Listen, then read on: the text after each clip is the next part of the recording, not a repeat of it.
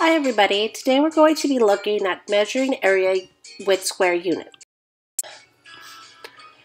Area is the amount of space inside of an object. If I have this rectangle here and I want to know what the area is, it is the entire space inside of it. It is a colored area. One way I can find the area is by using square tiles to measure it.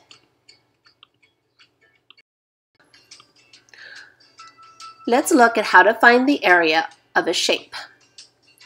I'm going to use a tile to cover up the entire inside of this figure to figure out the area.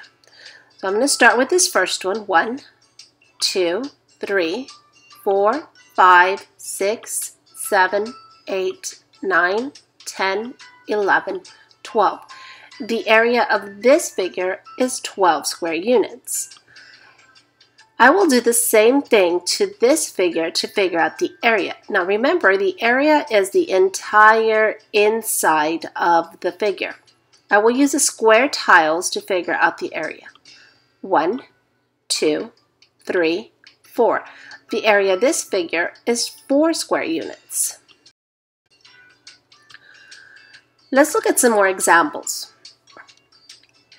I have this figure right here, and I want to figure out the area. Now remember, the area is the entire amount of space inside of an object. That's why I'm using a square tiles to count how many it takes to cover up the entire inside of this rectangle.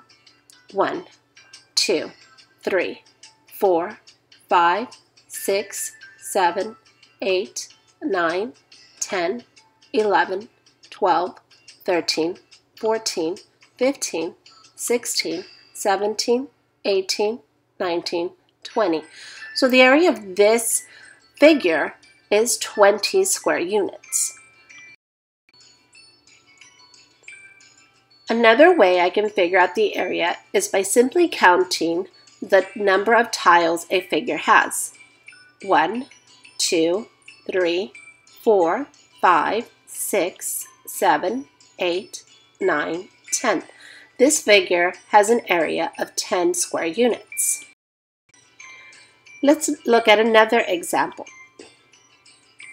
1, 2, 3, 4, 5, 6, 7, 8, 9, 10, 11, 12, 13, 14, 15, 16. This area has 16 square units. Area is the amount of space inside of an object. We learned how to use square tiles to cover up a figure to determine the area of an object. We also learned how to count the square tiles to figure out the area of an object. Thank you everyone for listening.